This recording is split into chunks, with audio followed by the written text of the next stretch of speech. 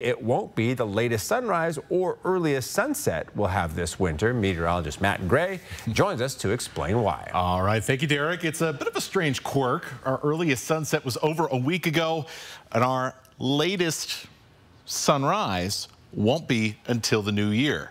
Why?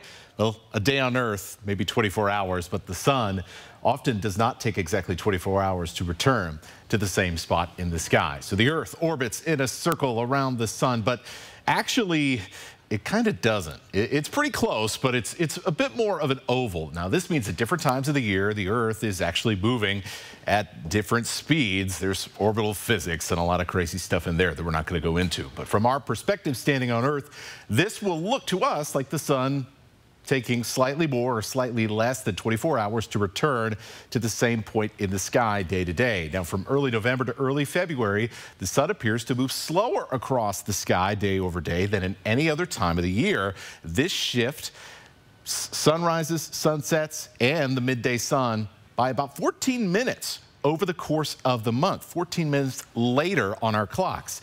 But our sunsets still come earlier each day to start the month of December.